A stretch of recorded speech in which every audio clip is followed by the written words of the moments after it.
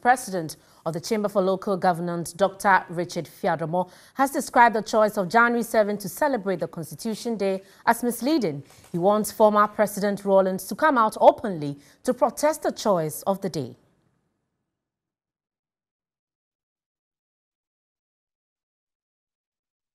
Ghana is marking the second Constitution Day of the Fourth Republic of Ghana on January 7, 1993.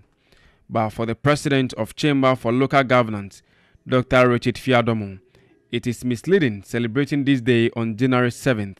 If you want the holiday to be a Constitution Day, then you should go back to the very day that Ghanaians by 92% referendum approved 1992 Constitution. That was on the 28th of April 1992.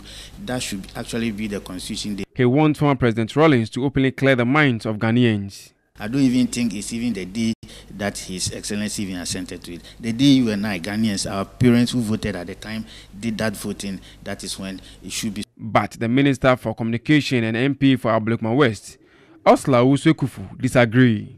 They can do their theory. We will do the practicals.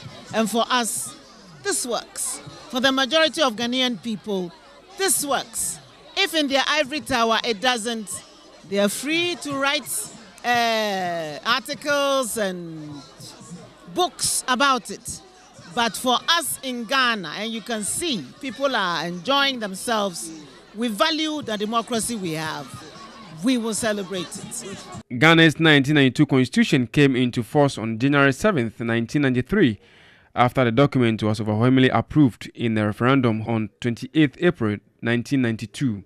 A visit to some part of Accra saw several celebrating the day in several ways.